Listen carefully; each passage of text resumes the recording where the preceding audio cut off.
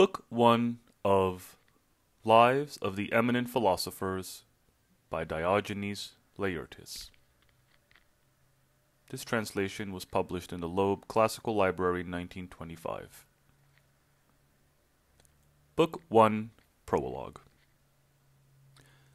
There are some who say that the study of philosophy had its beginning among the barbarians. They urge that the Persians have had their magi, the Babylonians or Assyrians their Chaldeans, and the Indians their gymnosophists.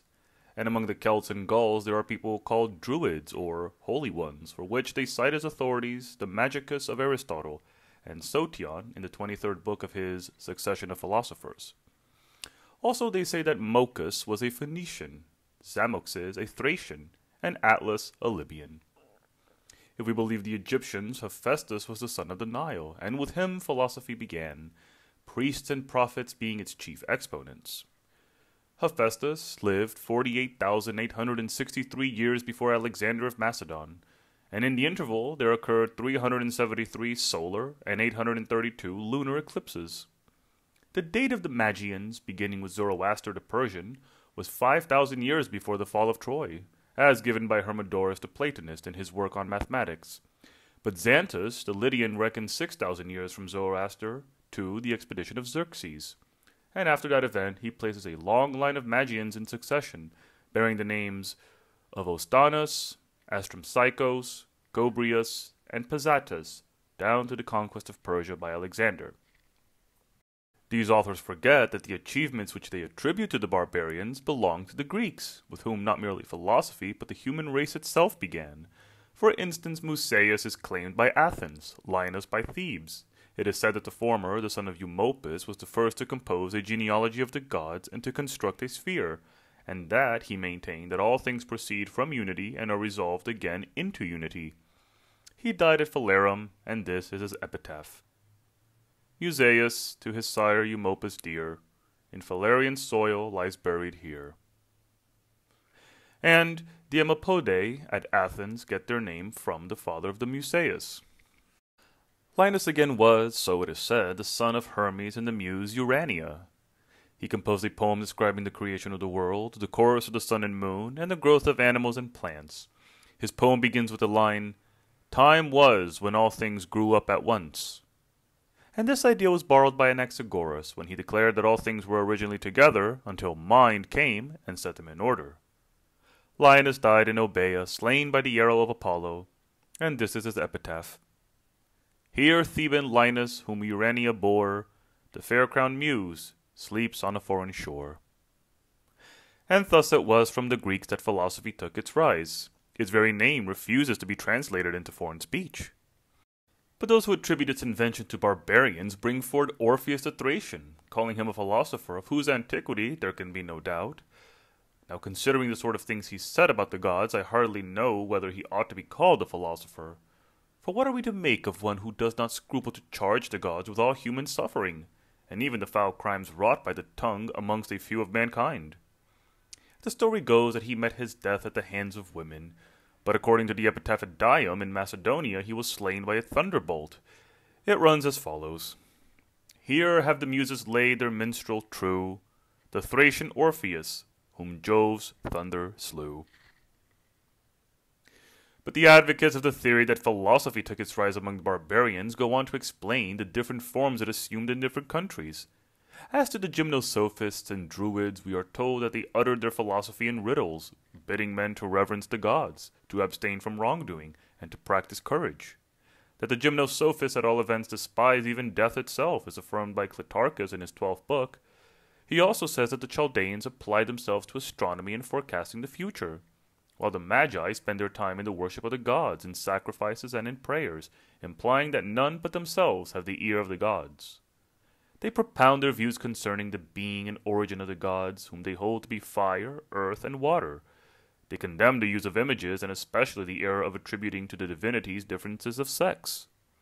They hold the discourse of justice and deem it impious to practice cremation, but they see no impiety in marriage with a mother or daughter, as Sotion relates in his 23rd book.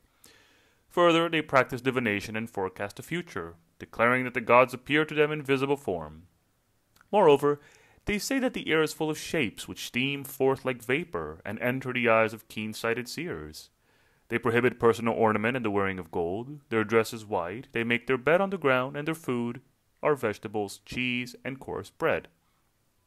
Their staff is a reed, and their custom is, so we are told, to stick it into the cheese and take up with it the part they eat. With the art of magic they were wholly unacquainted, according to Aristotle in his Magicus and Dinon in the 5th book of his History. Dinon tells us the name of Zoroaster, literally interpreted, means star worshipper, and Hermodorus agrees with him in this.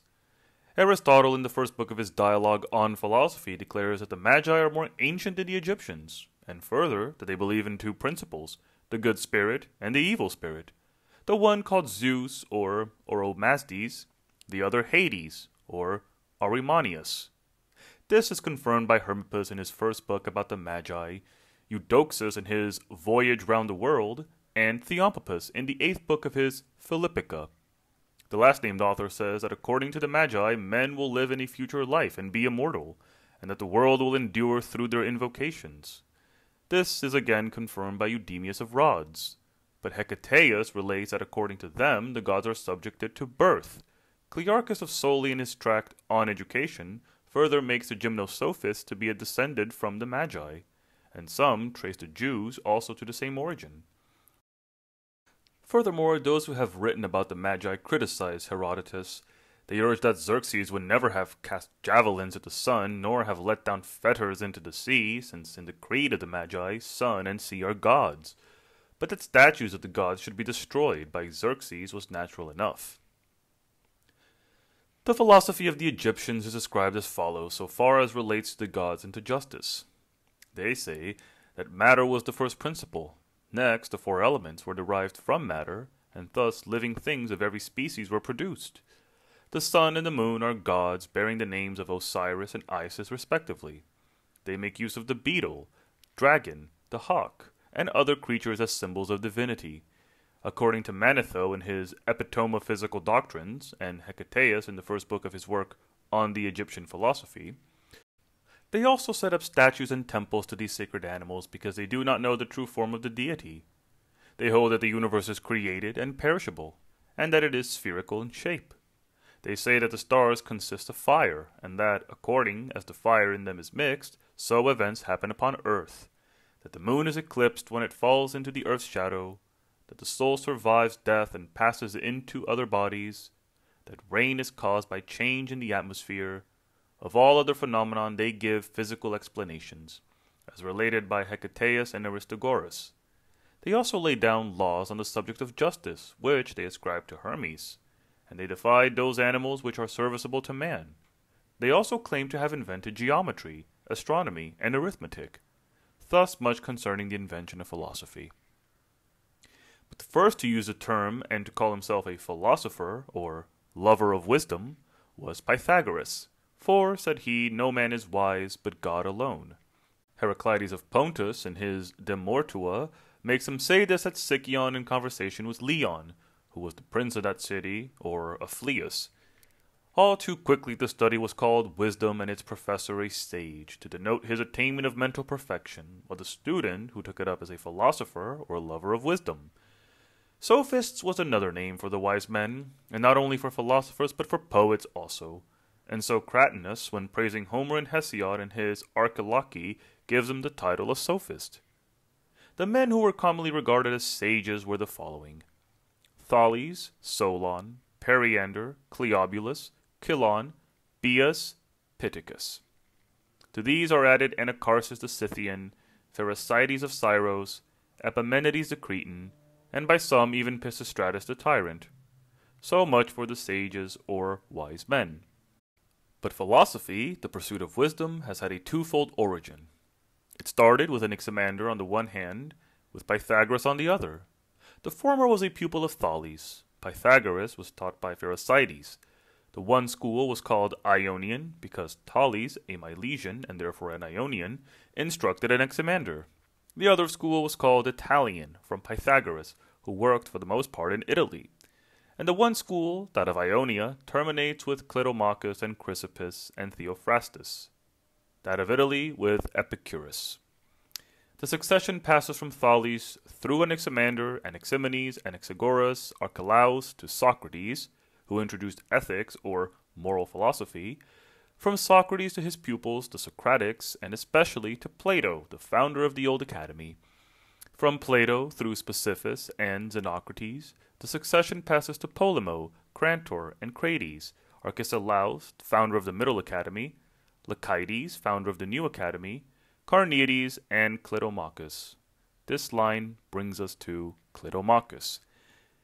There is another which ends with Chrysippus, that is to say, by passing from Socrates to Antisthenes, then to Diogenes the Cynic, Crates of Thebes, Zeno of Citium, Cleanthes, Chrysippus. And yet again another one ends with Theophrastus. Thus from Plato it passes to Aristotle, and from Aristotle to Theophrastus. In this manner the school of Ionia comes to an end. In the Italian school the order of succession is as follows. First Pherecydes, next Pythagoras, next his son Telauges, then Xenophanes, Parmenides, Zeno of Elea, Leucippus, Democritus, who had many pupils, in particular Nausiphanes, who were teachers of Epicurus. Philosophers may be divided into dogmatists and skeptics. All those who make assertions about things assuming that they can be known are dogmatists, while all who suspend their judgment on the ground that things are unknowable are skeptics. Again, some philosophers left writings behind them, while others wrote nothing at all, as was the case according to some authorities with Socrates, Stilpo, Philippus, Menedemus, Pyrrho, Theodorus, Carneades, Bryson. Some add Pythagoras and Aristo of Chios, except that they wrote a few letters. Others wrote no more than one treatise each, as Melissus, Parmenides, and Anaxagoras. Many works were written by Zeno, more by Xenophanes, more by Democritus, more by Aristotle, more by Epicurus, and still more by Chrysippus. Some schools took their name from cities, as the Eleans and the Megarians, the Eretrians and the Cyrenaics. Others from localities, as the Academics and the Stoics. Others from incidental circumstances, as the Peripatetics. Others again from derisive nicknames, as the Cynics. Others from their temperaments, as the Eudaimonists or Happiness School. Others from conceit they entertained, as truth-lovers, refutationists, and reasoners from analogy. Others again from their teachers, as Socratics, Epicureans, and the like. Some take the name of physicists from their investigation of nature. Others that of moralists, because they discuss morals, while those who are occupied with verbal jugglery are styled dialecticians. Philosophy has three parts: physics, ethics, and dialectic, or logic. Physics is the part concerned with the universe and all that it contains. Ethics, that concerned with life and all that has to do with us. While the processes of reasoning employed by both form the province of dialectic. Physics flourished down to the time of Archelaus. Ethics, as we have seen, started with Socrates, while dialectic goes as far back as Zeno of Elea. In ethics there have been 10 schools: the Academic, the Cyrenaic, the Elean, the Megarian, the Cynic, the Eretrian, the Dialectic, the Peripatetic, the Stoic, and the Epicurean. The founders of these schools were, of the Old Academy, Plato; of the Middle Academy, Archelaus; of the New Academy, Laertius; of the Cyrenaic, Aristippus of Cyrene; of the Elean, Phaedo of Elis; the Megarian, Euclides of Megara; of the Cynic, Antisthenes of Athens; of the Eretrian, Menedemus of Eretria; of the Dialectical school, Clitomachus of Carthage; of the Peripatetic, Aristotle of Stagira; of the Stoic, Zeno of Citium, while the Epicurean school took its name from Epicurus himself. Hippolytus, in his work On Philosophical Sects, declares that there are 9 sects or schools, and gives them in this order: 1. Megarian; 2. Eretrian; 3. Cyrenaic; 4. Epicurean; 5. Anacarian; 6. Theodoran; 7. Zenonian, or Stoic; 8. Old Academic; 9. Peripatetic. He passes over the Cynic, Elean, and Dialectical schools, for as to the Pyrrhonians, so indefinite are their conclusions that hardly any authorities allow them to be a sect. Some allow their claim in certain respects, but not in others. It would seem, however, that they are a sect, for we use the term of those who in their attitude to appearance follow or seem to follow some principle, and on this ground we should be justified in calling them the skeptics, a sect. But If we are to understand by sect a bias in favor of coherent positive doctrines, they can no longer be called a sect, for they have no positive doctrines. So much for the beginning of philosophy, its subsequent developments, its various parts, and the number of the philosophical sects. One word more. Not long ago, an eclectic school was introduced by Potamo of Alexandria, who made a selection from the tenets of all the existing sects. As he himself states in his Elements of Philosophy, he takes a criteria of truth, 1, that by which the judgment is formed, namely, the ruling principle of the soul. 2, the instrument used, for instance, the most accurate perception. His universal principles are matter and the efficient cause, quality and place, for that out of which and that by which a thing is made, as well as the quality with which and the place in which it is made, are principles. The end to which he refers all actions is life made perfect in all virtue, natural and advantages of body and environment being indispensable to its attainment. It remains to speak of the philosophers themselves, and in the first place, of Thales. End of Prologue. Chapter 1. Thales.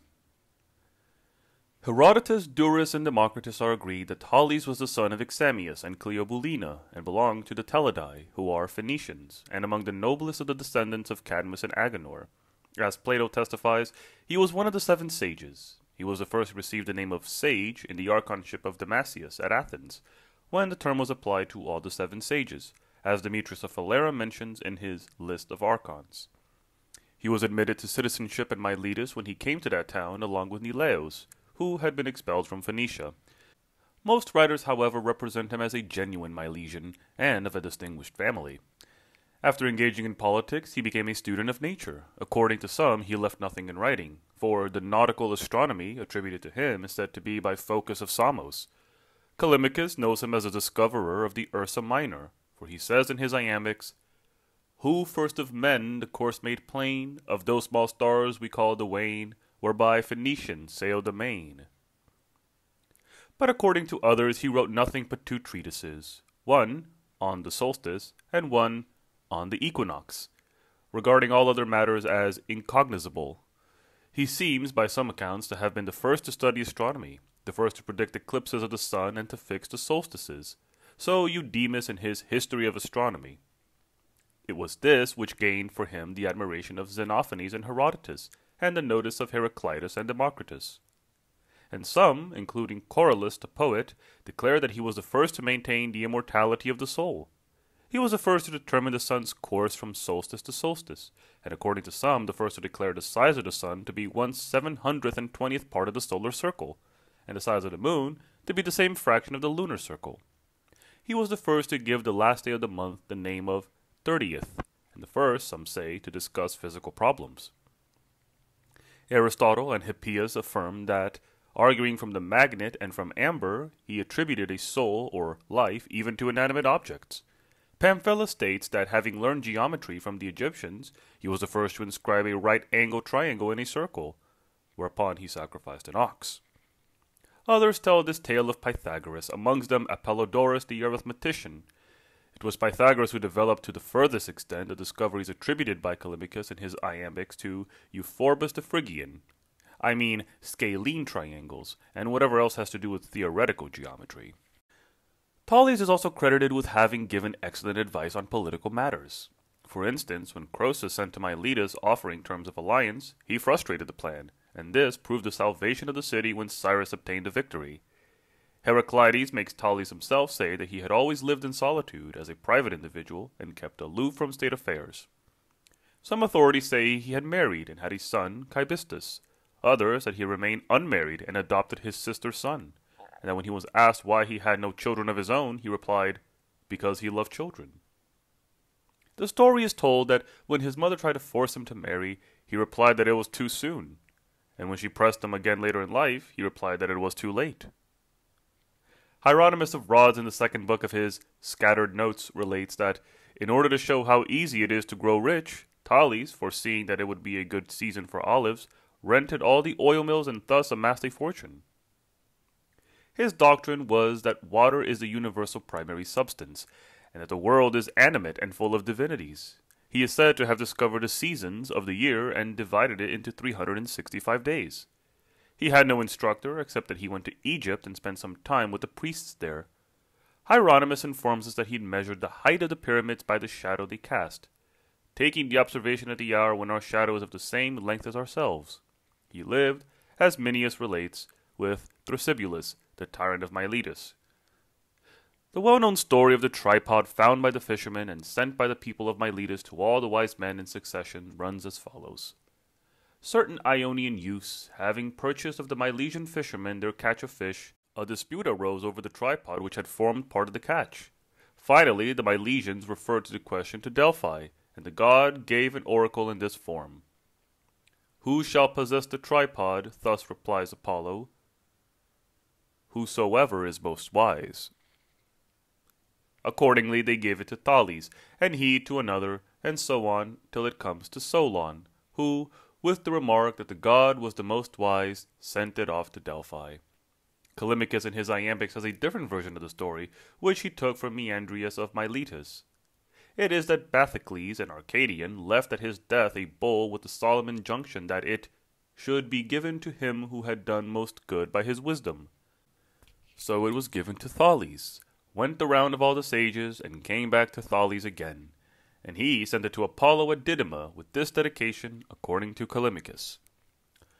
Lord of the folks of Neleus' line, Thales, of Greeks adjudged most wise, brings to thy Didymaean shrine his offering, a twice-won prize. But the prose inscription is, Thales the Milesian, son of Examius, dedicates this to Delphian Apollo after twice winning the prize from all the Greeks. The bull was carried from place to place by the son of Bathocles, whose name was Tyrion, so it is stated by Ulysses in his work On Achilles, and Alexo the Myndian in the 9th book of his Legends. But Eudoxus of Cnidos and Euanthes of Miletus agree that a certain man who was a friend of Croesus received from the king a golden goblet in order to bestow it upon the wisest of the Greeks. This man gave it to Thales, and from him it passed to others, and so to Chilon. Chilon laid the question, Who is a wiser man than I? Before the Pythian Apollo, and the god replied, Myson. Of him we shall have more to say presently. In the list of the 7 sages given by Eudoxus, Myson takes the place of Cleobulus. Plato also includes him by omitting Periander. The answer of the oracle respecting him was as follows. Myson of Chen in Oeta, this is he, who, for wise-heartedness, surpasseth thee. And it was given in reply to a question put by Anacharsis. Dimachus the Platonist and Clearchus alleged that a bull was sent by Croesus to Pittacus and began the round of the wise men from him. The story told by Andron in his work On the Tripod is that the Argives offered a tripod as a prize of virtue to the wisest of the Greeks. Aristodemus of Sparta was adjudged the winner, but retired in favor of Chilon. Aristodemus is mentioned by Alcaeus thus. Surely no witless word was this of the Spartan, I deem. Wealth is the worth of a man, and poverty void of esteem. Some relate that a vessel with its freight was sent by Periander to Thrasybulus, tyrant of Miletus, and that, when it was wrecked in Coan waters, the tripod was afterwards found by certain fishermen. However, Philosophers declares it to have been found in Athenian waters, and thence brought to Athens. An assembly was held, and it was sent to Bias.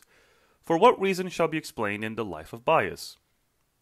There is yet another version, that it was the work of Hephaestus, presented by the god to Pelops in his marriage. Thence it passed to Menelaus, and was carried off by Paris along with Helen, and was thrown by her into the Coan Sea, for she said it would be a cause of strife. In process of time, certain people of Lepidus, having purchased a catch of fish thereabouts, obtained possession of the tripod, and quarrelling with the fishermen about it, put it to Cos, and, when they would not settle the dispute, reported the fact to Miletus, their mother city. The Milesians, when their assemblies were disregarded, made war upon Cos. Many fell on both sides, and an oracle pronounced that the tripod should be given to the wisest. Both parties to the disputed agreed upon Thales. After it had gone the round of the sages, Thales dedicated it to Apollo of Didyma. The oracle, which the Coans received, was on this wise. Hephaestus cast a tripod in the sea. Until it quit the city there will be no end to strife, until it reach the seer, whose wisdom makes past, present, future clear. That of the Milesians beginning, who shall possess the tripod, has been quoted above. So much for this version of the story. Hermippus in his Lives refers to Thales the story which is told by some of Socrates, namely, that he used to say that there were 3 blessings for which he was grateful to fortune. First, that I was born a human being, and not one of the brutes. Next, that I was born a man, and not a woman. Thirdly, a Greek, and not a barbarian. It is said that once when he was taken out of doors by an old woman in order that he might observe the stars, he fell into a ditch, and his cry for help drew from the old woman the retort, "How can you expect to know all about the heavens, Thales, when you cannot even see what is just before your feet?" Timon, too, knows him as an astronomer and praises him in the Silly, where he says, "Thales among the 7, the sage astronomer." His writings are said by Lobon of Argos to have run to some 200 lines. His statue is said to bear this inscription, "Pride of Miletus and Ionian lands, wisest astronomer, here Thales stands." Of songs still sung, these verses belong to him. Many words do not declare an understanding heart. Seek one soul wisdom, choose one soul good, for thou wilt check the tongues of chatterers prating without end. Here, too, are certain current apothegms assigned to him. Of all things that are, the most ancient is God, for he is uncreated. The most beautiful is the universe, for it is God's workmanship. The greatest is space, for it holds all things. The swiftest is mind, for it speeds everywhere. The strongest, necessity, for it masters all. The wisest, time, for it brings everything to light. He held there was no difference between life and death. "Why then," said one, "do you not die?" "Because," said he, "there is no difference." To the question which is older, day or night, he replied, "Night is the older by 1 day." Someone asked him whether a man could hide an evil deed from the gods. "No," he replied, "nor yet an evil thought." To the adulterer who inquired if he should deny the charge upon oath, he replied that perjury was no worse than adultery.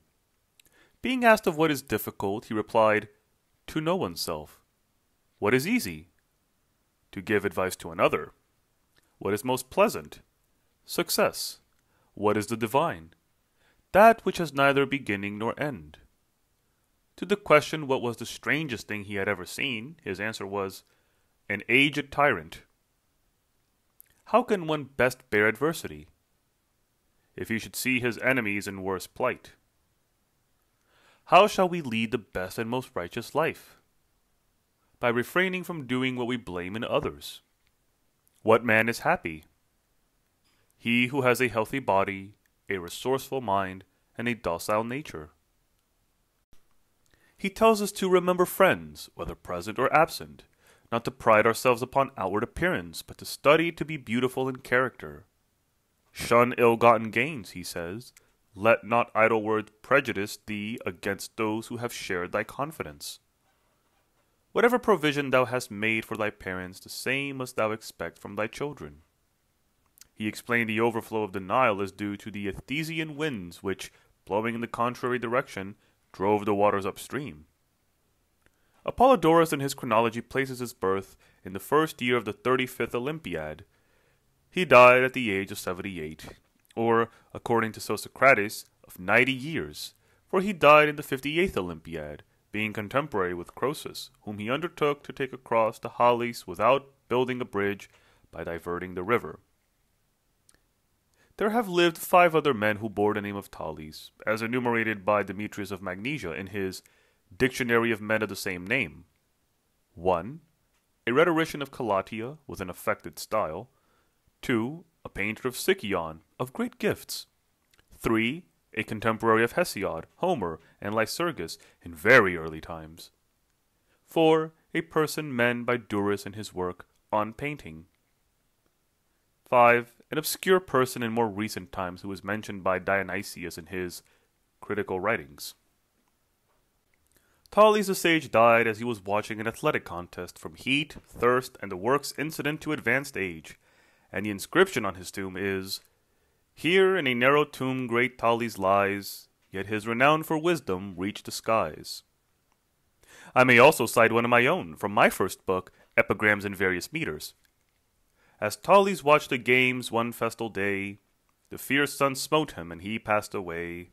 Zeus, thou didst well to raise him, his dim eyes could not from earth behold the starry skies.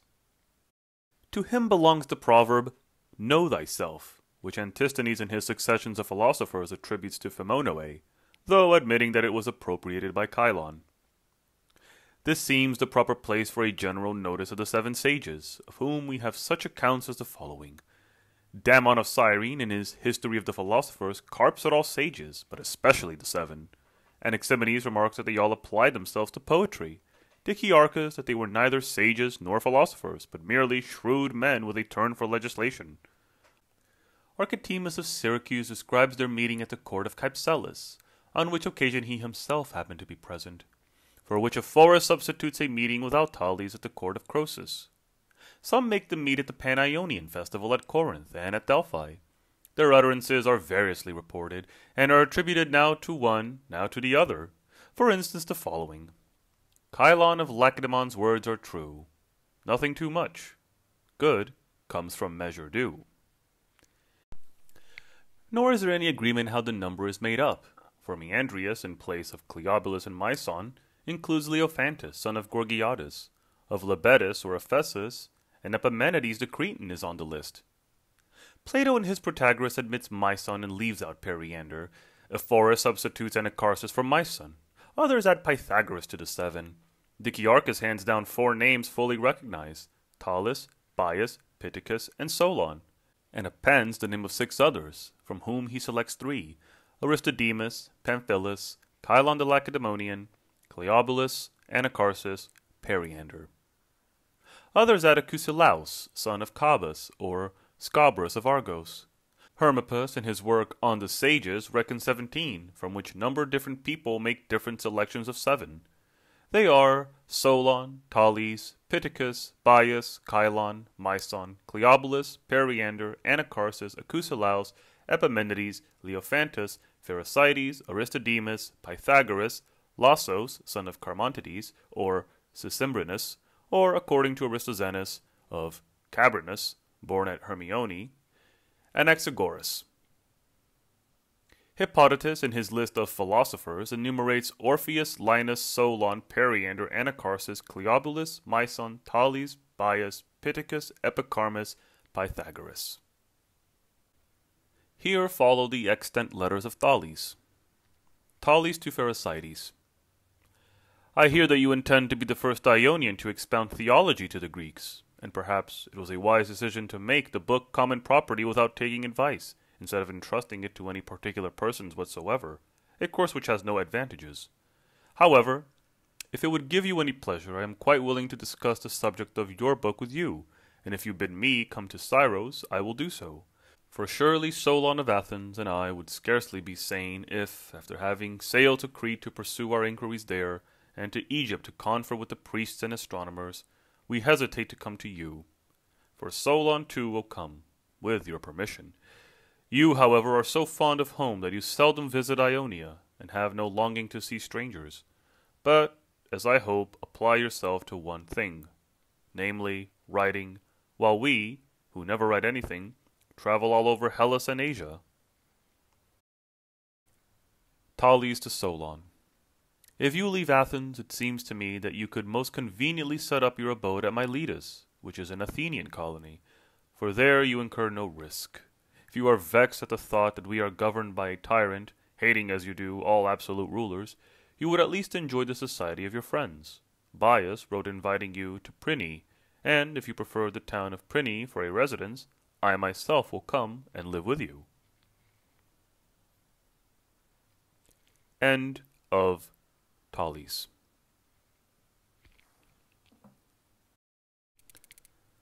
Chapter 2. Solon. Solon, the son of Execestides, was born at Salamis. His first achievement was the Sesactia, or law of release, which he introduced at Athens. Its effect was to ransom persons and property, for men used to borrow money on personal security, and many were forced from poverty to become serfs or day laborers. He then first renounced his claim to a debt of 7 talents due to his father, and encouraged others to follow his example. This law of his was called Sesactia, and the reason is obvious. He next went on to frame the rest of his laws, which would take time to enumerate, and inscribe them on the revolving pillars. His greatest service was this. Megara and Athens laid rival claims to his birthplace, Salamis, and after many defeats the Athenians passed a decree punishing with death any man who should propose a renewal of the Salaminian War.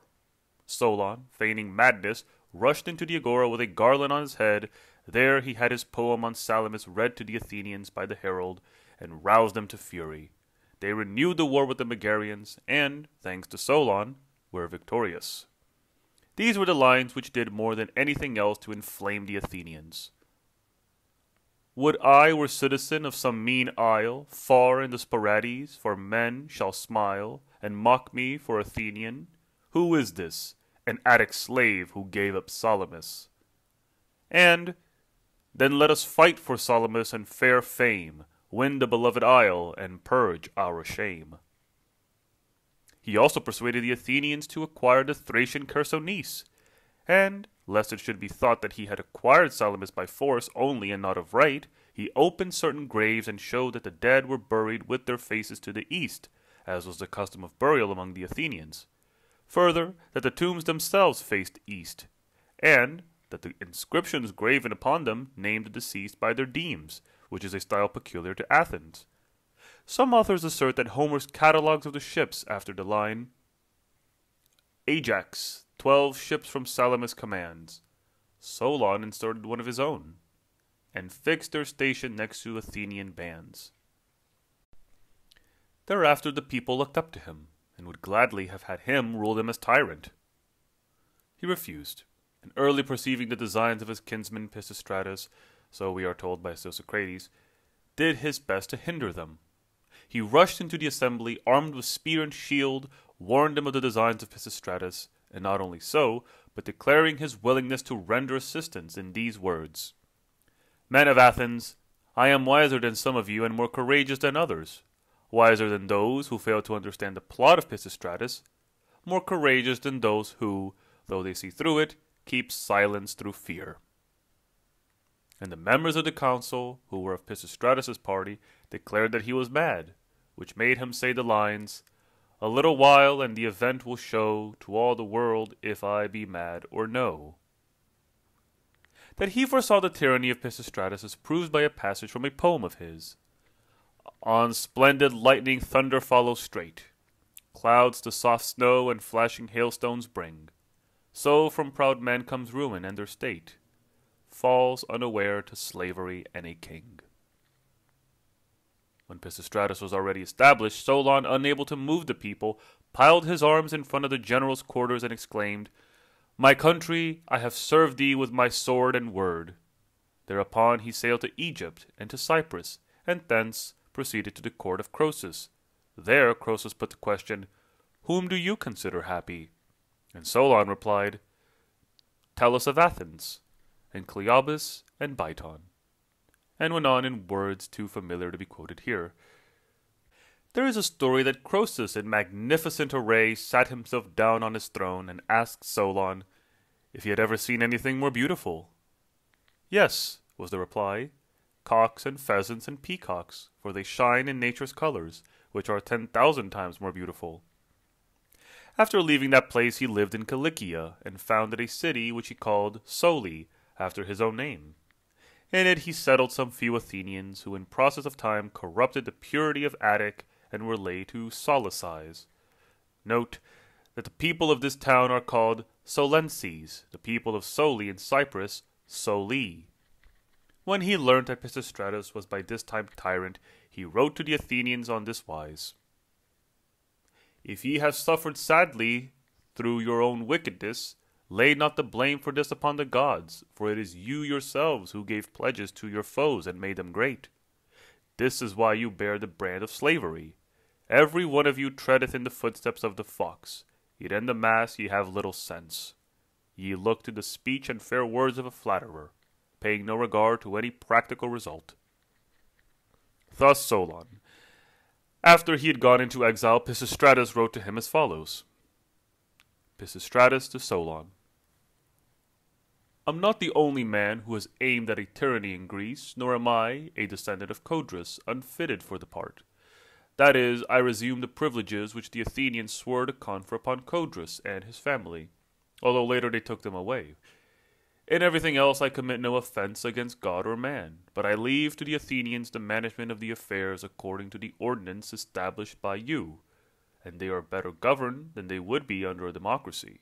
For I allow no one to extend his rights, and though I am a tyrant, I arrogate to myself no undue share of reputation and honor, but merely such stated privileges as belonged to the kings in former times. Every citizen pays a tithe of his property, not to me, but to a fund for defraying the cost of the public sacrifices or any other charges on the state, or the expenditure on any war which may come upon us. I don't blame you for disclosing my designs. You acted from loyalty to the city, not through any enmity to me, and further in ignorance of the sort of rule which I was going to establish. Since, if you had known, you would perhaps have tolerated me and not gone into exile. Wherefore return home, trusting my word, though it be not sworn, that Solon will suffer no harm from Pisistratus, for neither has any other enemy of mine suffered. Of that you may be sure. And if you choose to become one of my friends, you will rank with the foremost, for I see no trace of treachery in you, nothing to excite mistrust, or, if you wish to live at Athens on other terms, you have my permission. But do not, on any account, sever yourself from your country. So far Pisistratus. To return to Solon, one of his sayings is that 70 years are the term of a man's life. He seems to have enacted some admirable laws. For instance, if any man neglects to provide for his parents, he shall be disenfranchised. Moreover, there is a similar penalty for the spendthrift who runs through his patrimony. Again, not to have a settled occupation is made a crime, for which any one may, if he pleases, impeach the offender. Lysias, however, in his speech against Nicias ascribes this law to Draco, and to Solon another depriving open profligates of the right to speak in the assembly. He curtailed the honors of athletes who took part in the games, fixing the allowance for an Olympic victor at 500 drachmae, for an Isthmian victor at 100 drachmae, and proportionally in all other cases. It was in bad taste, he urged, to increase the rewards of these victors and to ignore the exclusive claims of those who had fallen in battle, whose sons ought, moreover, to be maintained and educated by the state. The effect was this that many strove to acquit themselves as gallant soldiers in battle, like Polyzelus, Cynegarus, Callimachus, and all who fought at Marathon, or again like Harmodius and Aristogeiton, and Matildes, and thousands more. Athletes, on the other hand, incur heavy costs while in training, do harm when successful, and are crowned for a victory over their country rather than over their rivals. And when they grow old, they, in the words of Euripides, are worn threadbare, cloaks that have lost the nap. And Solon, perceiving this, treated them with scant respect.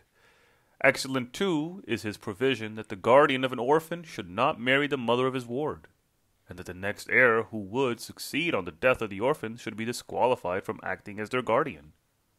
Furthermore, that no engraver of seals should be allowed to retain an impression of the ring which he has sold, that the penalty for depriving a one-eyed man of his single eye should be the loss of the offender's 2 eyes. A deposit shall not be removed except by the depositor himself, on pain of death. That the magistrate found intoxicated should be punished with death. He has provided that the recitations of Homer shall follow in fixed order. Thus the second reciter must begin from the place where the first left off. Hence, as Diogenes says in the 5th book of his Megarian history, Solon did more than Pisistratus to throw light on Homer. The passage in Homer particularly referred to is the beginning, "Those who dwelt at Athens." Solon was the first to call the 30th day of the month the Old and New Day, and to institute meetings of the 9 archons for private conference, as stated by Apollodorus in the 2nd book of his works On Legislators. When civil strife began, he did not take sides with those in the city, nor with the plain, nor yet with the coast section. One of his sayings is, "Speech is the mirror of action," and another that the strongest and most capable is king. He compared laws to spiders' webs, which stand firm when any light and yielding object falls upon them, while a larger thing breaks through them and makes off. Secrecy he called the seal of speech, and occasion the seal of secrecy. He used to say that those who had influence with tyrants were like the pebbles employed in calculations, for, as each of the pebbles represented now a large and now a small number, so the tyrants would treat one of those about them at one time as great and famous, at another as of no account. On being asked why he had not framed any laws against parricide, he replied that he hoped it was unnecessary. Asked how crime could most effectually be diminished, he replied, "If it caused as much resentment in those who are not its victims as in those who are," adding, "Wealth breeds satiety, satiety, outrage." He required the Athenians to adopt a lunar month. He prohibited Thespis from performing tragedies on the ground that fiction was pernicious. When therefore Pisistratus appeared with self-inflicted wounds, Solon said, "This comes from acting tragedies." His counsel to men in general is stated by Apollodorus in his work on the philosophic sects as follows: "Put more trust in nobility of character than in an oath. Never tell a lie. Pursue worthy aims. Do not be rash to make friends, and, when once they are made, do not drop them. Learn to obey before you command. In giving advice, seek to help, not please, your friend. Be led by reason. Shun evil company. Honor the gods. Reverence parents." He is also said to have criticized the couplet of Memernus: "Would that by no disease, no cares oppressed, I in my 60th year were laid to rest," and to have replied thus: "Oh, take a friend's suggestion, blot the line, grudge not if my invention better thine. Surely a wiser wish were thus expressed, at 80 years let me be laid to rest." Of the songs sung, this is attributed to Solon: "Watch every man and see whether, hiding hatred in his heart, he speaks with friendly countenance, and his tongue rings with double speech from a dark soul." He is undoubtedly the author of the laws which bear his name, of speeches and of poems in elegiac metre, namely, counsels addressed to himself, on Salamis and on the Athenian constitution, 5,000 lines in all, not to mention poems in iambic metre and epods. His statue had the following inscription: "At Salamis, which crushed the Persian might, Solon the legislator first saw light." He flourished, according to Socrates, about the 46th Olympiad, and in the 3rd year of which he was archon at Athens. It was then that he enacted his laws. He died in Cyprus at the age of 80. His last injunctions to his relations were on this wise: that they should convey his bones to Salamis, and when they had been reduced to ashes, scatter them over the soil. Hence, Cratinus in his play The Chirons makes him say, "This is my island home, my dust, men say, is scattered far and wide over Ajax' land." An epigram of my own is also contained in the collection of Epigrams in Various Metres mentioned above, where I have discoursed of all illustrious dead in all metres and rhythms, in epigrams and lyrics.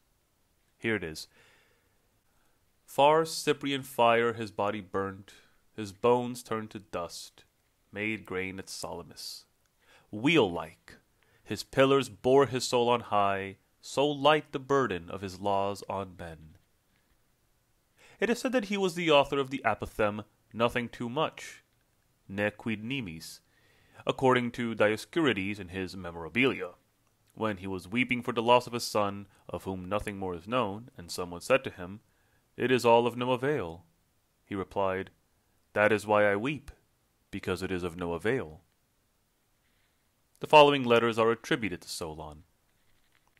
Solon to Periander: "You tell me that many are plotting against you. You must lose no time if you want to get rid of them all. A conspirator against you might arise from quite an unexpected quarter, say, one who had fears for his personal safety, or one who disliked your timorous dread of anything and everything, he would earn the gratitude of the city who found out that you had no suspicion. The best course would be to resign power and so be quit of the reproach. But if you must, at all hazards, remain tyrant, endeavor to make your mercenary force stronger than the forces of the city.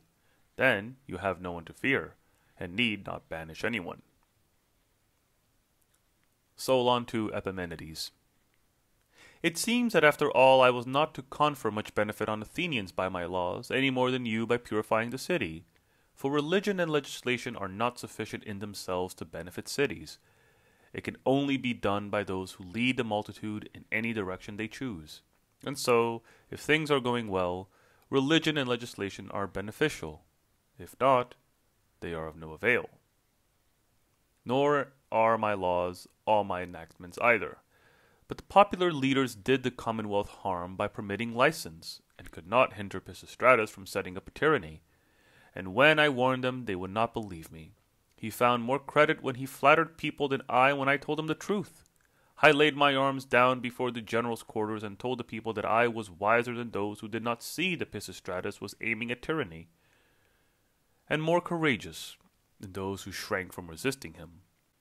They, however, denounced Solon as mad, and at last I protested, "My country, I, Solon, am ready to defend thee by word and deed, but some of my countrymen think me mad.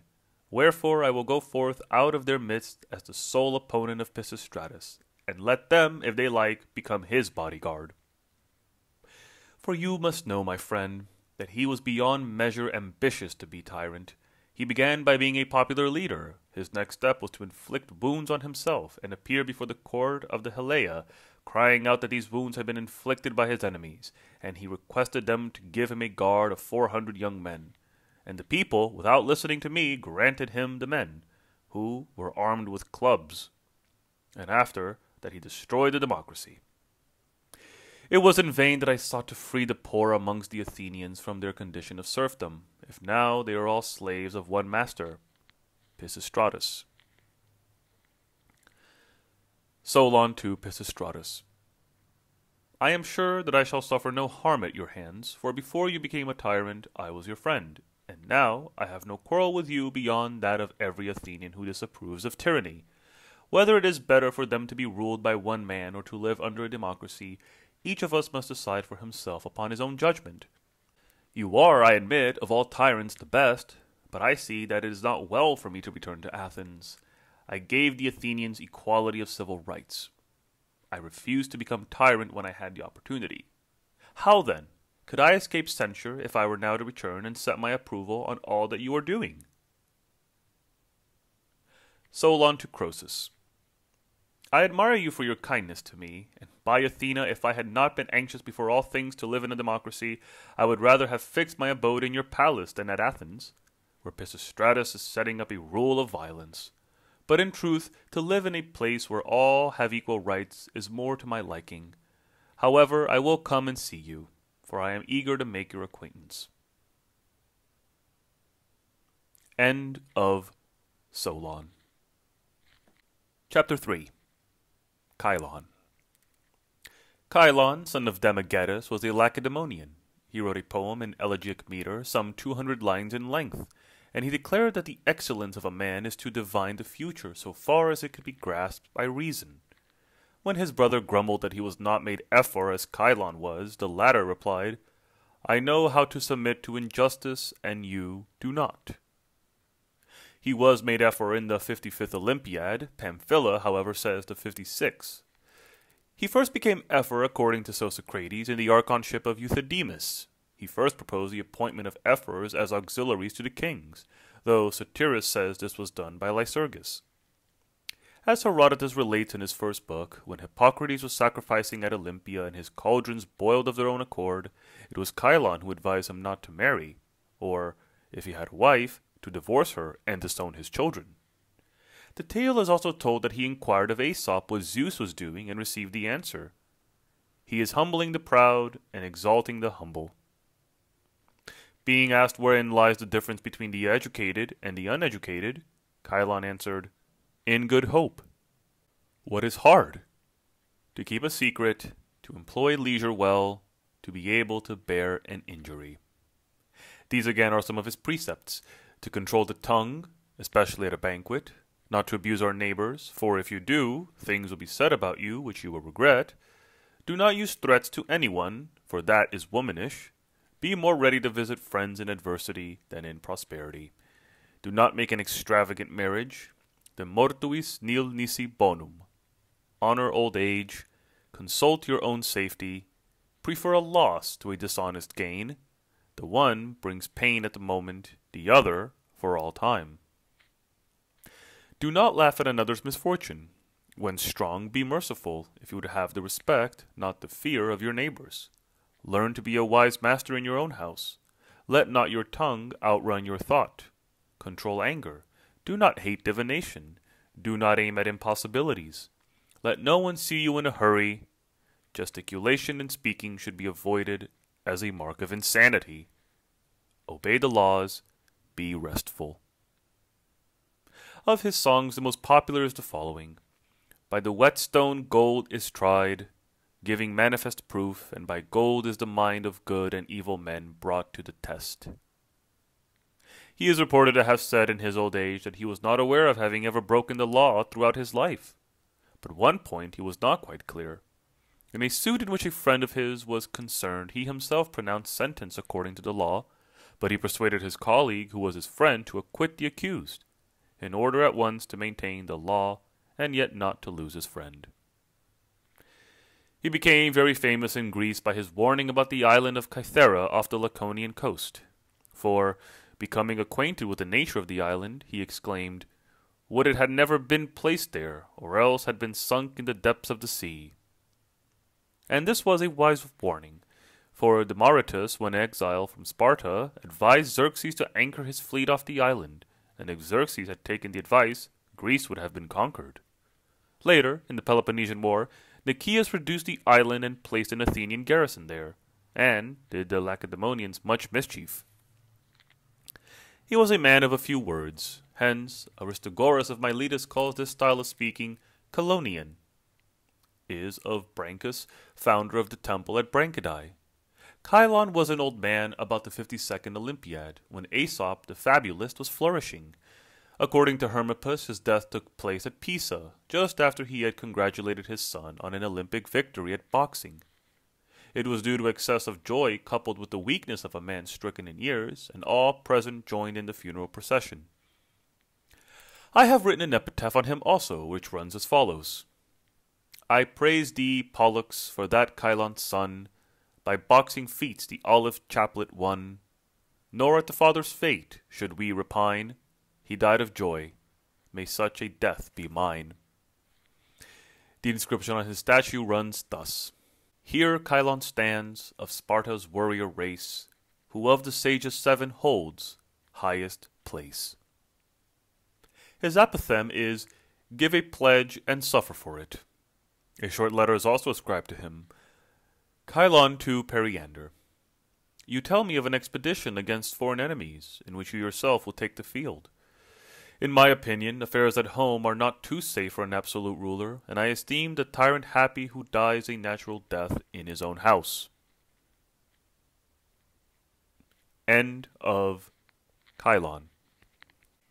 Chapter 4. Pittacus.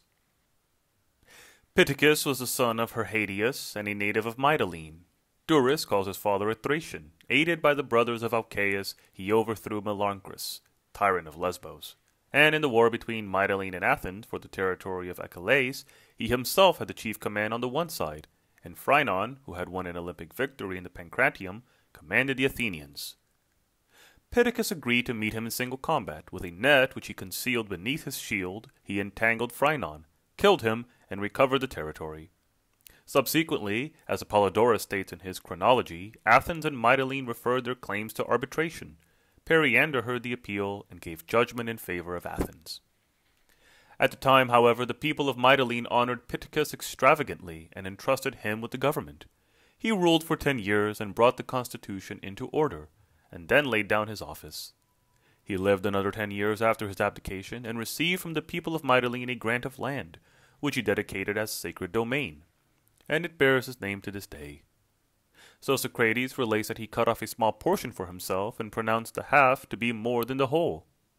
Furthermore, he declined an offer of money made him by Croesus, saying that he had twice as much as he wanted, for his brother had died without issue and he had inherited his estate. Pamphila, in the second book of her Memorabilia, narrates that, as his son Tereus sat in a barber's shop in Cyme, a smith killed him with a blow from an axe. When the people of Cyme sent the murderer to Pittacus, he, on learning the story, set him at liberty and declared that it is better to pardon now than to repent later. Heraclitus, however, says that it was Alcaeus whom he set at liberty when he had gotten him in his power, and that what he said was, "Mercy is better than vengeance." Among the laws which he made is one providing that for any offense committed in a state of intoxication, the penalty should be doubled. His object was to discourage drunkenness, wine being abundant on the island. One of his sayings is, "It is hard to be good," which is cited by Simonides in this form. Pittacus's maxim, "Truly to become a virtuous man is hard." Plato also cites him in the Protagoras, "Even the gods do not fight against necessity." Again, office shows the man. Once, when asked what is the best rule, he replied, "To do well the work in hand." And when Croesus inquired what is the best rule, he answered, "The rule of the shifting wood," by which he meant the law. He also urged men to win bloodless victories. When the Phocians said that we must search for a good man, Pittacus rejoined, "If you seek too carefully, you will never find him." He answered various inquiries, thus, what is agreeable? Time. Obscure. The future. Trustworthy. The earth. Untrustworthy. The sea. It is the part of prudent men, he said, before difficulties arise, to provide against their rising, and of courageous men to deal with them when they have risen. Do not announce your plans beforehand, for if they fail, you will be laughed at. Never reproach anyone with a misfortune, for fear of nemesis. Duly restore what has been entrusted to you. Speak no ill of a friend, nor even of an enemy. Practice piety, love temperance, cherish truth, fidelity, skill, cleverness, sociability, carefulness. Of his songs, the most popular is this. With bow and well-stored quiver, we must march against our foe. Words of his tongue can no man trust, for in his heart there is a deceitful thought. He also wrote poems in elegiac meter, some 600 lines, and a prose work on laws for the use of the citizens. He was flourishing about the 42nd Olympiad. He died in the archonship of Aristomenes in the 3rd year of the 52nd Olympiad, having lived more than 70 years, to a good old age. The inscription on his monument runs thus: "Here holy Lesbos with a mother's woe bewails her Pittacus, whom death laid low." To him belongs the apothegm, "Know thine opportunity." There was another Pittacus, a legislator, as is stated by Favorinus in the first book of his Memorabilia, and by Demetrius in his work on Men of the Same Name. He was called the Less. To return to the stage, the story goes that a young man took counsel with him about marriage, and received this answer, as given by Callimachus in his epigrams. A stranger of Atarneus thus inquired of Pittacus, the son of Herhatus, "Old sire, 2 offers of marriage are made to me. The one bride is in wealth and birth my equal. The other is my superior. Which is the better? Come now and advise me which of the 2 I shall wed." So spake he. But Pittacus, raising his staff and old man's weapon, said, "See there, yonder boys will tell you the whole tale." The boys were whipping their tops to make them go fast, and spinning them in a wide open space. "Follow in their track," said he. So he approached near, and the boys were saying, "Keep to your own sphere." When he heard this, the stranger desisted from aiming at the lordlier match, assenting to the warning of the boys. And even as he led home the humble bride, so you, Dion, keep to your own sphere. The advice seems to have been prompted by his situation, for he had married a wife superior in birth to himself. She was the sister of Draco, the son of Pentalus, and she treated him with great haughtiness. Alcaeus nicknamed him Sarapus and Sarapos, because he had flat feet and dragged them in walking. Also Chilblains, because he had chapped feet, for which their word was Cheiras, and Braggadocio, because he was always swaggering. A diner in the dark, because he dispensed with a lamp, and the Sloven, because he was untidy and dirty. The exercise he took was grinding corn, as related by Clearchus the philosopher. The following short letter is ascribed to him. Letter of Pittacus to Croesus. You bid me come to Lydia in order to see your prosperity, but without seeing it I can well believe that the son of Alyattes is the most opulent of kings. There will be no advantage to me in a journey to Sardis, for I am not in want of money, and my possessions are sufficient for my friends as well as myself. Nevertheless, I will come to be entertained by you and to make your acquaintance. End of Pittacus. Chapter 4. Bias. Bias, the son of Tautumes, was born at Priene, and by Satyrus is placed at the head of the 7 sages. Some make him of a wealthy family, but Durus says he was a laborer living in the house. Pherecydes relates that he ransomed certain Messenian maidens captured in war and brought them up as his daughters, gave them dowries, and restored them to their fathers in Messenia. In course of time, as has been related, the bronze tripod with the inscription, "To him that is wise," having been found at Athens by the fishermen, the maidens, according to Satyrus, or their father, according to other accounts, including that of Pherecydes, came forward into the assembly, and, after the recital of their own adventures, pronounced Bias to be wise, and thereupon the tripod was dispatched to him. But Bias, on seeing it, declared that Apollo was wise, and refused to take the tripod. But others say that he dedicated it to Heracles in Thebes, since he was a descendant of the Thebans, who had found a colony at Priene, and this is the version of Pherecydes. A story is told that while Alyattes was besieging Priene, Bias fattened 2 mules and drove them into the camp, and that the king, when he saw them, was amazed at the good condition of the citizens actually extending to their beasts of burden, and he decided to make terms and sent a messenger. But Bias piled up heaps of sand with a layer of corn on top and showed them to the man, and finally, on being informed of this, Alyattes made a peace treaty with the people of Priene. Soon afterwards, when Alyattes sent to invite Bias to his court, he replied, "Tell Alyattes from me to make his diet of onions, that to weep." It is also stated that he was a very effective pleader, but he was accustomed to use his powers of speech to a good end. Hence it is said to this that Demodocus of Lerus makes reference in the line, "If you happen to be prosecuting a suit, plead as they do at Priene." And Hipponax thus, "more powerful in pleading causes than Bias of Priene." This was the manner of his death. He had been pleading in defense of some client in spite of his great age. When he had finished speaking, he reclined his head on his grandson's bosom. The opposing counsel made a speech. The judges voted and gave their verdict in favor of the client of Bias, who, when the court rose, was found dead in his grandson's arms. The city gave him a magnificent funeral, and inscribed on his tomb, "Here Bias of Priene lies, whose name brought to his home in all Ionia fame." My own epitaph is, "Here Bias rests, a quiet death laid low, the aged head which years had strewn with snow. His pleading done, his friend preserved from harm, a long sleep took him in his grandson's arms." He wrote a poem of 2,000 lines on Ionia, and a manner of rendering it prosperous. Of his songs the most popular is the following: "Find favor with all the citizens, in whatever state you dwell, for this earns most gratitude. The headstrong spirit often flashes forth with harmful bane." The growth of strength in man is nature's work, but to set forth in speech the interests of one's country is the gift of soul and reason. Even chance brings abundance wealth to many. He also said that he who could not bear misfortune was truly unfortunate, that it is a disease of the soul to be enamored of things impossible of attainment, and that we ought not to dwell upon the woes of others.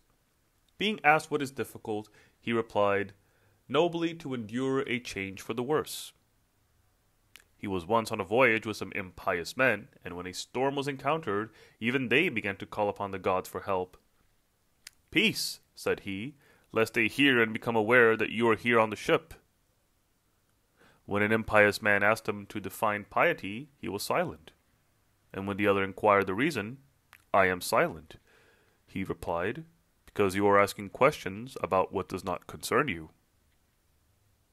Being asked, "What is sweet to men?" he answered, "Hope." He said he would rather decide a dispute between two of his enemies than between two of his friends, for in the latter case he would be certain to make one of his friends his enemy, but in the former case he would make one of his enemies his friends. Asked what occupation gives a man most pleasure, he replied, "Making money." He advised men to measure life as if they had both a short and a long time to live, to love their friends as if they would some day hate them, the majority of mankind being bad. Further, he gave this advice: be slow to set about an enterprise, but persevere in it steadfastly when once it is undertaken. Do not be hasty of speech, for that is a sign of madness. Cherish wisdom. Admit the existence of the gods. If a man is unworthy, do not praise him because of his wealth. Gain your reputation by persuasion, not by force. Ascribe your good actions to the gods. Make wisdom your provision for the journey from youth to old age, for it is more certain support than all other possessions. Bias is mentioned by Hipponax as stated above, and Heraclitus, who is hard to please, bestows upon him especial praise in these words: "In Priene lived Bias son of Totames, a man more consideration than any. And the people of Priene dedicated a precinct to him, which is called the Totamium. His apothegm is, most men are bad." End of Bias. Chapter 5. Cleobulus. Cleobulus, the son of Eugoras, was born at Lindus, but according to Durus he was a Carian. Some say that he traced his descent back to Heracles, that he was distinguished for strength and beauty, and was acquainted with Egyptian philosophy. He had a daughter, Cleobuline, who composed riddles and hexameters. She is mentioned by Cratinus, who gives one of his plays her name, in the plural form of Cleobulinae. He is also said to have built the temple of Athena, which was founded by Danaus. He was the author of songs and riddles, making some 3,000 lines in all. The inscription on the tomb of Midas is said by some to be his. "I am a maiden of bronze, and I rest upon Midas's tomb. So long as water shall flow, and tall trees grow, and the sun shall rise and shine, and the bright moon, and rivers shall run, and the sea wash the shore, here abiding on his tear-sprinkled tomb, I shall tell the passers-by, Midas is buried here." The evidence they adduce is a poem by Simonides, in which he says, "Who, if he trusts his wits, will praise Cleobulus, the dweller at Lindus, for opposing the strength of a column to ever-flowing rivers, the flowers of spring, the flame of the sun, and the golden moon, and the eddies of the sea? But all things fall short of the might of the gods, even mortal hands break marble in pieces. This is a fool's devising." The inscription cannot be by Homer, because he lived, as they say, long before Midas. The following riddle of Cleobulus is preserved in Pamphila's collection.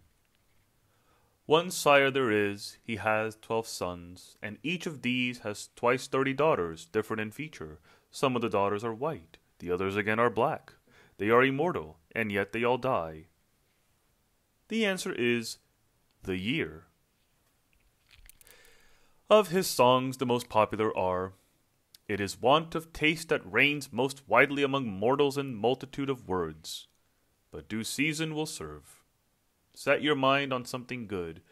Do not become thoughtless or rude. He said that we ought to give our daughters to their husbands, maidens in years, but women in wisdom, thus signifying that girls need to be educated as well as boys. Further, that we should render a service to a friend to bind him close to us, and to an enemy in order to make a friend of him, for we have to guard against the censure of friends and the intrigues of enemies.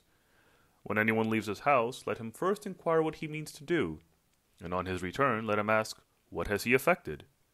Moreover, he advised men to practice bodily exercise, to be listeners rather than talkers, to choose instruction rather than ignorance, to refrain from ill-omened words, to be friendly to virtue, hostile to vice, to shun injustice, to counsel the state for the best, not to be overcome by pleasure, to do nothing by violence, to educate their children, to put an end to enmity.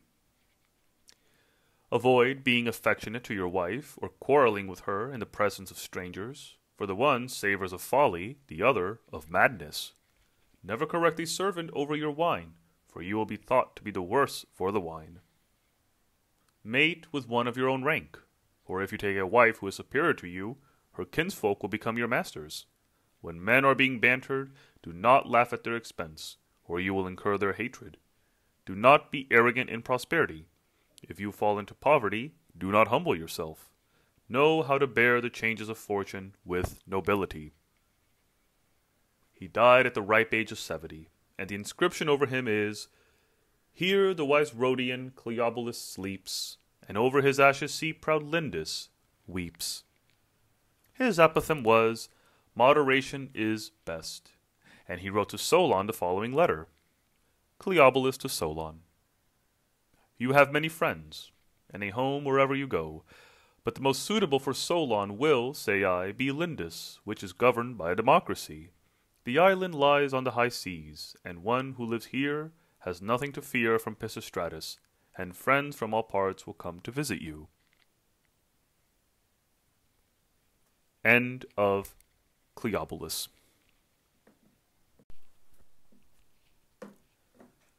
Chapter 6. Periander. Periander, the son of Cleobulus, was born at Corinth, of the family of the Heraclidae. His wife was Lycida, whom he called Melissa. Her father was Procles, tyrant of Epidaurus, her mother Aristonaea, daughter of Aristocrates and sister of Aristodemus, who together reigned over nearly the whole of Arcadia, as stated by Heraclides of Pontus in his book On Government. By her he had 2 sons, Cleobulus and Lycophron. The younger, a man of intelligence, the elder, weak in mind. However, after some time, in a fit of anger, he killed his wife by throwing a footstool at her, or by a kick, when she was pregnant, having been egged on by the slanderous tales of concubines, whom he afterwards burnt alive. When the son whose name was Lycophron grieved for his mother, he banished him to Corcyra, and when well advanced in years, he sent for his son to be his successor in the tyranny, but the Corcyrians put him to death before he could set sail. Enrolled at this, he dispatched the sons of the Corcyrians to Oyates, that he might make eunuchs of them. But when the ship touched at Samos, they took sanctuary in the temple of Hera, and were saved by the Samians. Periander lost heart, and died at the age of 80. So Socrates' account is that he died 41 years before Croesus, just before the 49th Olympiad.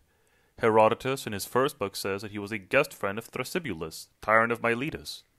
Aristippus, in the first book of his work On the Luxury of the Ancients, accuses him of incest with his own mother, Cretea, and adds that, when the fact came to light, he vented his annoyance in indiscriminate severity.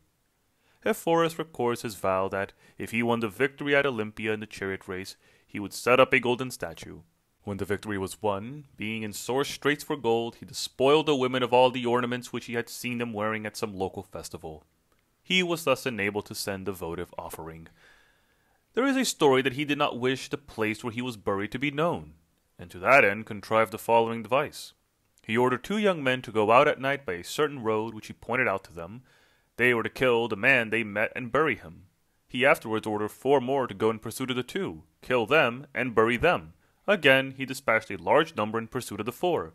Having taken these measures, he himself encountered the first pair and was slain. The Corinthians placed the following inscription upon a cenotaph. In Mother Earth here Periander lies, the prince of sea-girt Corinth, rich and wise. My own epitaph on him is, Grieve not because thou hast not gained thine end, but take with gladness all the gods may send. Be warned by Periander's fate, who died, of grief that one desire should be denied. To him belongs the maxim, never do anything for money. Leave gain to trades pursued for gain. He wrote a didactic poem of 2,000 lines. He said that those tyrants who intend to be safe should make loyalty their bodyguard, not arms. When someone asked him why he was a tyrant, he replied, because it is as dangerous to retire voluntarily as to be dispossessed. Here are other sayings of his.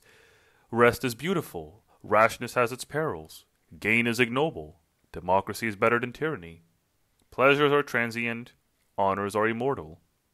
Be moderate in prosperity, prudent in adversity.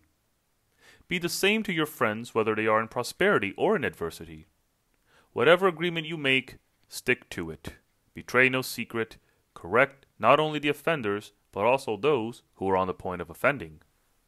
He was the first who had a bodyguard and who changed his government into a tyranny, and he will let no one live in the town without his permission, as we know from Ephorus and Aristotle.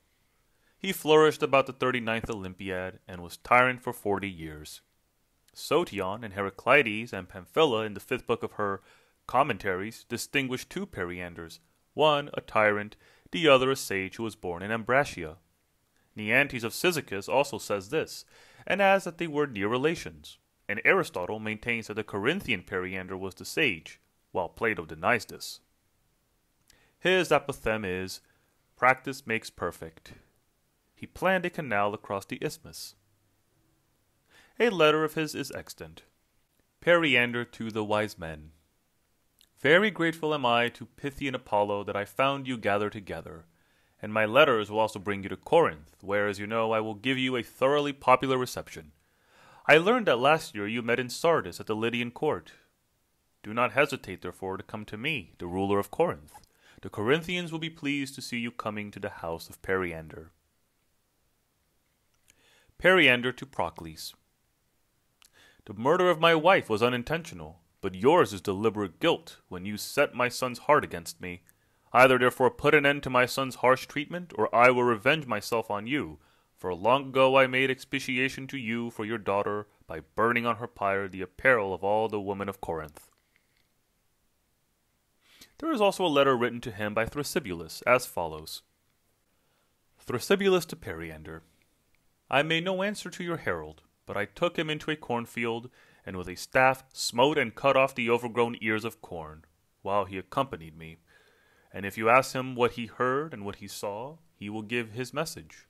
And this is what you must do if you want to strengthen your absolute rule.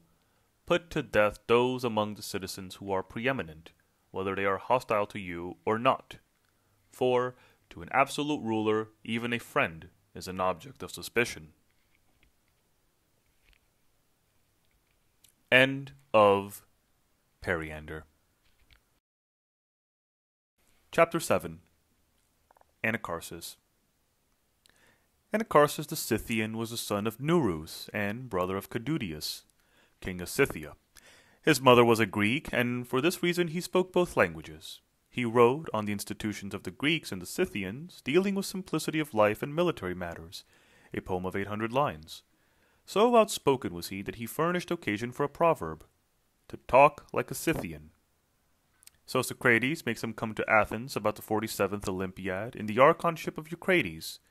Hermippus relates that on his arrival at the house of Solon, he told one of the servants to announce that Anacharsis had come, and was desirous of seeing him, and if possible, of becoming his guest.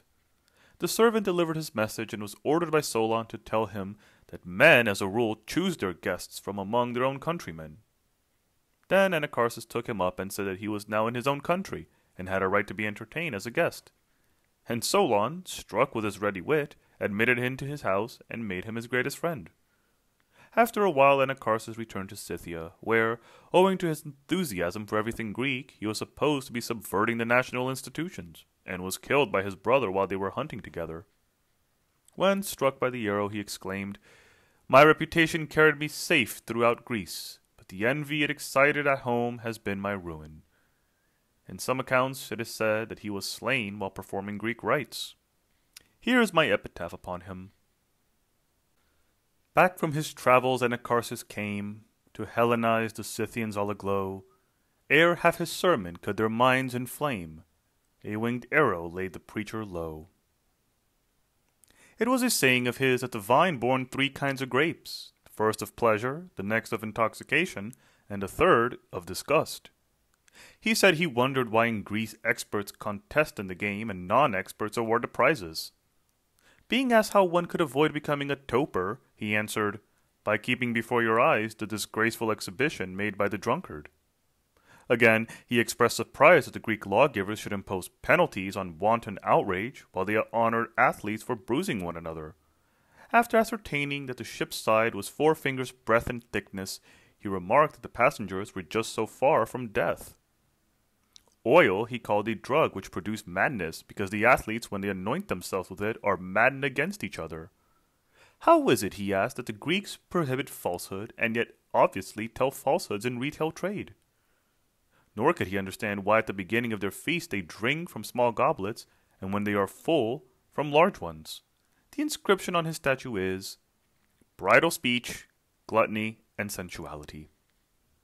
Being asked if there were flutes in Scythia, he replied, "No, nor yet vines." To the question what vessels were the safest, his reply was, those which had been hauled ashore. And he declared the strangest thing he had seen in Greece to be that they leave the smoke on the mountains and convey the fuel into the city. When someone inquired which were more in number, the living or the dead, he rejoined, "In which category, then, do you place those who are on the seas?"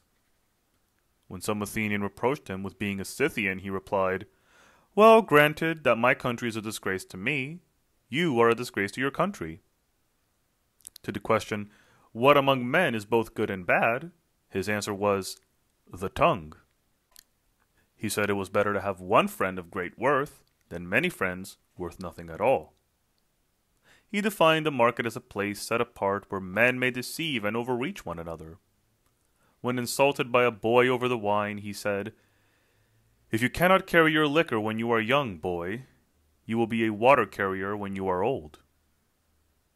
According to some, he was the inventor of the anchor and the potter's wheel. To him is attributed the following letter. Anacharsis to Croesus. I have come, O king of the Lydians, to the land of the Greeks to be instructed in their manners and pursuits.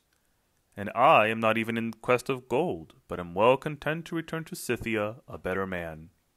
At all events, here I am in Sardis, being greatly desirous of making your acquaintance.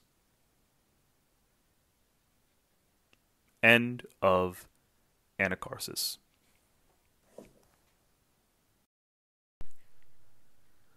Chapter 8. Myson. Myson was the son of Strymon, according to Socrates, who quotes Hermippus as his authority, and a native of Chen, a village in the district of Oeta, or Laconia, and he is reckoned one of the 7 sages. They say that his father was a tyrant. We are told by someone that when Anacharsis inquired if there were anyone wiser than himself, the Pythian priestess gave the response which had already been quoted in the life of Thales, as a reply to a question by Chilon. Myson of Chen in Oeta, this is he who for wise-heartedness surpasseth thee. His curiosity aroused, Anacharsis went to the village in summertime and found him fitting a share to a plough, and said, "Myson, this is not the season for the plough." "It is just the time to repair it," was the reply. Others cite the first line of the oracle differently, Myson of Chen and Etis, and inquire what Myson of Etis means. Parmenides indeed explains that Etis is a district in Laconia, to which Myson belonged. Socrates, in his Successions of Philosophers, makes him belong to Etis on the father's side, and to Chen on the mother's. Euthyphro, the son of Heraclides of Pontus, declares that he was a Cretan, Achaea being a town in Crete. Anaxilaus makes him an Arcadian. Myson is mentioned by Hipponax, the words being, "And Myson, whom Apollo self-proclaimed wisest of all men." Aristoxenus in his Historical Gleanings says he was not unlike Timon and Epimentus, for he was a misanthrope. At any rate, he was seen in Lacedaemon laughing to himself in a lonely spot, and when someone suddenly appeared and asked him why he laughed when no one was near, he replied, "That is just the reason." And Aristoxenus says that the reason why he remained obscure was that he belonged to no city but to a village, and that an unimportant one. Hence, because he was unknown, some writers, but not Plato the philosopher, attributed to Pisistratus the tyrant would properly belong to Myson, for Plato mentions him in the Protagoras, reckoning him as one of the 7 instead of Periander. He used to say we should not investigate facts by the light of arguments, but arguments by the light of facts, for the facts were not put together to fit the arguments, but the arguments to fit the facts. He died at the age of 97. End of Myson. Chapter 9. Epimenides. Epimenides, according to Theopompus and many other writers, was the son of Phestius. Some, however, make him the son of Dosiadas, others of Agasarchus. He was a native of Knossos in Crete, though from wearing his hair long he did not look like a Cretan. One day he was sent into the country by his father to look for a stray sheep, and at noon he turned out of the way and went to sleep in a cave, where he slept for 57 years. After this he got up and went in search of the sheep, thinking he had been asleep for a short time. And when he could not find it, he came to the farm and found everything had changed, and another owner in possession. Then he went back into the town in utter perplexity, and there, on entering his own home, he fell in with the people who wanted to know who he was. At length he found his younger brother, now an old man, and learned the truth from him. So he became famous throughout Greece, and was believed to be a special favorite of heaven. Hence, when the Athenians were attacked by pestilence, and the Pythian priestess bade them purify the city, they sent a ship commanded by Nicias, son of Niceratus, to Crete to ask the help of Epimenides. And he came into the 46th Olympiad, purified their city, and stopped the pestilence in the following way. He took sheep, some black and others white, and brought them to the Areopagus, and there he let them go whither they pleased, instructing those who followed them to mark the spot where each sheep lay down and offer a sacrifice to the local divinity. And thus it is said the plague was stayed. Hence even to this day altars may be found in different parts of Athens with no name inscribed upon them, which are memorials of this atonement. According to some writers, he declared the plague to have been caused by the pollution which Chilon brought on the city, and showed them how to remove it. In consequence, 2 young men, Cratinus and Ctesibius, were put to death, and the city was delivered from the scourge. The Athenians voted him a talent in money and a ship to convey him back to Crete. The money he declined, but he concluded a treaty of friendship and alliance between Knossos and Athens. So he returned home and soon afterwards died. According to Phlegon in his work On Longevity, he lived 157 years. According to the Cretans, 299 years. Xenophanes of Colophon gives his age as 154, according to hearsay. He wrote a poem on the birth of the Curetes and Corybantes, and a theogony, 5,000 lines in all. Another on the building of the Argo and Jason's voyage to Colchis in 6,500 lines. He also compiled prose works on sacrifices and the Cretan constitution, also on Minos and Rhadamanthus, running to about 4,000 lines. At Athens again, he founded the temple of the Eumenides, as Lobon of Argos tells us in his work On Poets. He is stated to have been the first who purified houses and fields, and the first who founded temples. Some are found to maintain that he did not go to sleep, but withdrew himself for a while, engaged in gathering simples. There is an extant letter of his to Solon the lawgiver, containing a scheme of government which Minos drew up for the Cretans. But Demetrius of Magnesia, in his work on poets and writers of the same name, endeavors to discredit the letter on the ground that it is late and not written in the Cretan dialect, but in Attic, and New Attic too. However, I have found another letter by him which runs as follows. Epimenides to Solon. Courage, my friend, for if Pisistratus had attacked the Athenians while they were still serfs and before they had good laws, he would have secured power in perpetuity by the enslavement of the citizens. But as it is, he is reducing to subjection men who are no cowards, men who with pain and shame remember Solon's warning and will never endure to be under a tyrant. But even should Pisistratus himself hold down the city, I do not expect that his power will be continued to his children, for it is hard to contrive that men brought up as free men under the best of laws should be slaves. But, instead of going on your travels, come quietly to Crete to me, for here you will have no monarch to fear, whereas if some of his friends should fall in with you while you are traveling about, I fear you may come to some harm. This is the tenor of the letter, but Demetrius reports a story that he received from the nymphs food of a special sort and kept it in a cow's hoof, that he took small doses of this food, which was entirely absorbed into his system, and he was never seen to eat. Timaeus mentions him in his second book. Some writers say that the Cretans sacrificed to him as a god, for they say that he had superhuman foresight. For instance, when he saw Munichia at Athens, he said the Athenians did not know how many evils that place would bring upon them, for if they did, they would destroy it even if they had to do so with their teeth. And this he said so long before the event. It is also stated that he was the first to call himself Aeacus, that he foretold to the Lacedaemonians their defeat by the Arcadians, and that he claimed that his soul had passed through many incarnations. Theopompus relates in his Mirabilia that, as he was building a temple to the nymphs, a voice came from heaven, "Epimenides, not a temple to the nymphs but to Zeus," and that he foretold to the Cretans the defeat of the Lacedaemonians by the Arcadians, as already stated, and, in very truth, they were crushed at Orchomenus.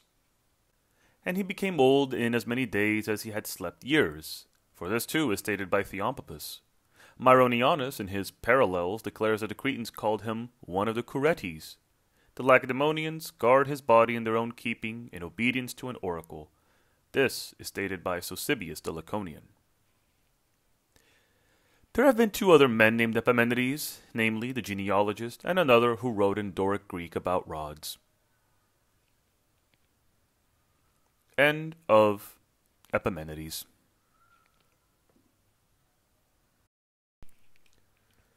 Chapter 10.